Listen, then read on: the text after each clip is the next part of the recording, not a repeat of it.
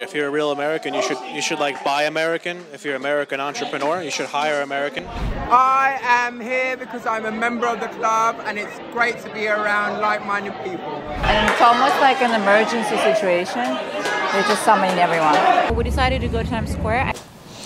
Hi guys, thank you for tuning in for the second part of this video. This is about the gala, the Forbidden Gala that I went to in New York City in December. For the first part, check out on my channel. For the second part, that has the interviews and some of the story behind me being there and what I was doing after the gala. So check out my channel. Please like this video and subscribe to my channel for more videos like this and more videos on policy analysis and politics.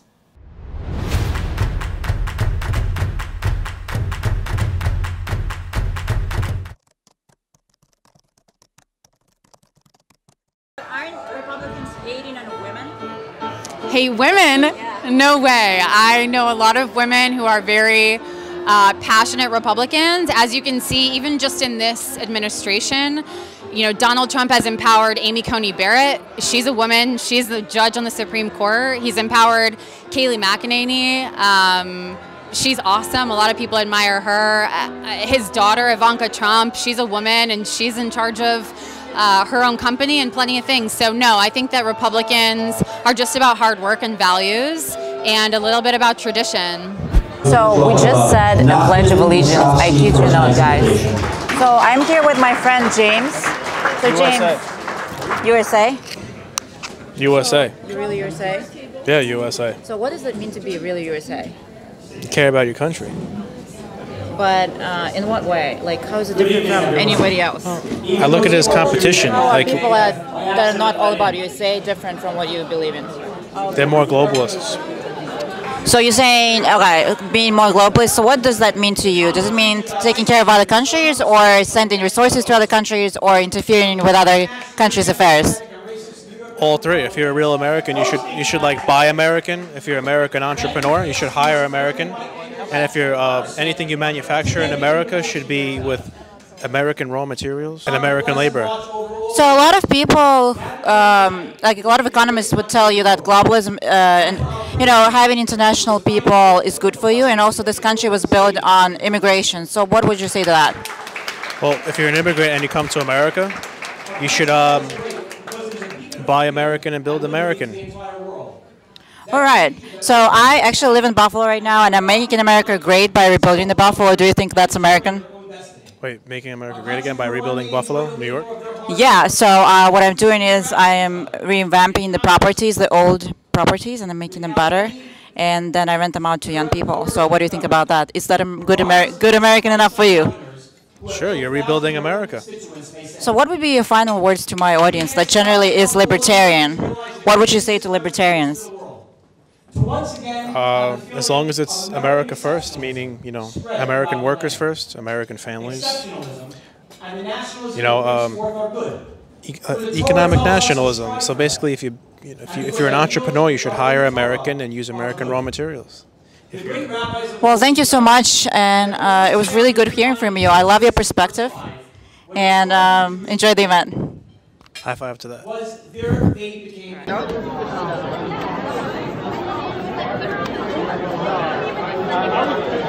What are you doing here?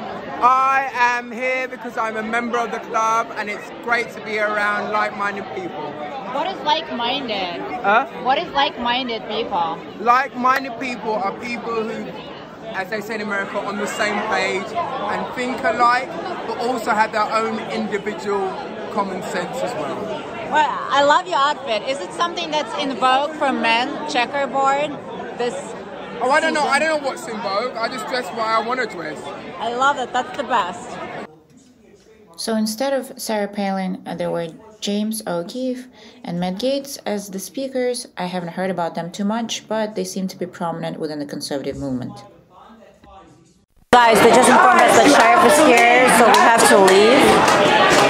They're actually asking people to leave, and that's what we're going to do. So at this particular point, I wasn't sure what's going on because it did feel like maybe they had some press and the sheriff outside, but when I actually walked outside, I didn't see anyone. But again, this gala was all over the news.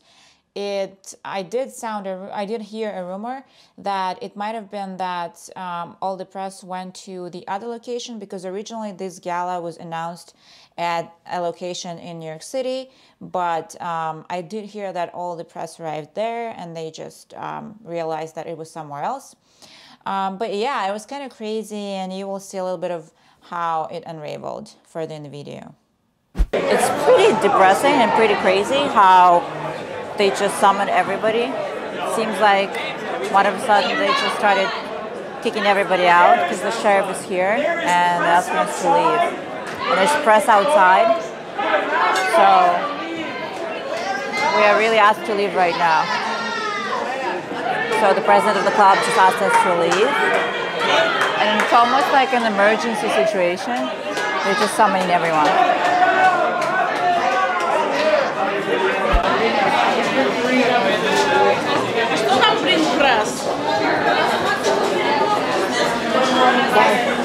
Bye.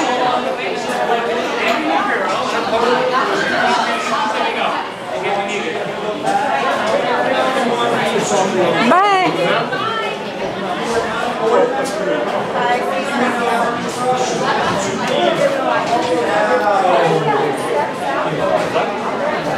You guys go back to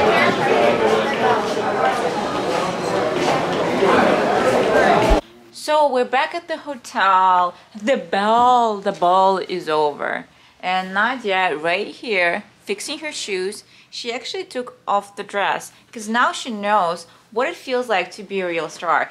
Her feet are in pain, and yeah, she's like back to a pumpkin. It was very difficult, but in my defense, this is my first star event, and I'm going to get better, This is your I first promise. Oscars. It is my first Oscars, and I think I did really well. I came to the event first, and I was like, oh my god, what am I doing here? What is a poor little girl from Brooklyn doing at this amazing event? And then I called a friend of mine, and I said, tell me what to do. I don't remember what he said to me, but it was very nice to have support. But anyway, so tell us what was the highlight of the event, because it was your first gala, your first ball, so you're a real Cinderella, and it was with the Republicans. So tell us about that.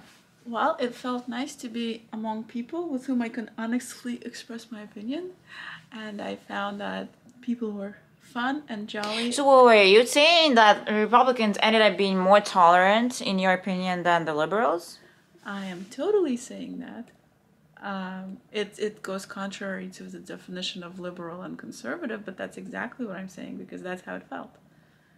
All right.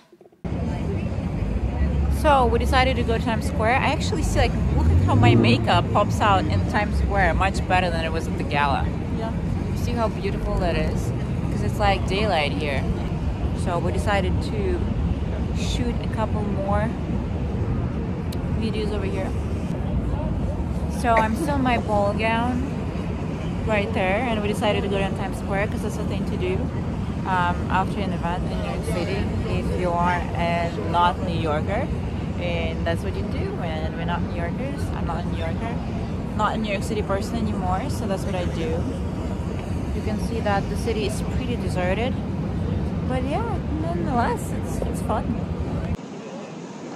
So, as a New Yorker, how do you feel about the city, how it looks right now? It's pretty deserted. It's much less crowded, and I like that kind of from one perspective. It means the streets belong to me now more than ever. From the point of view of a New Yorker, I'm constantly having cognitive dissonance because this is very unusual. This place should be filled up with people, brimming with people.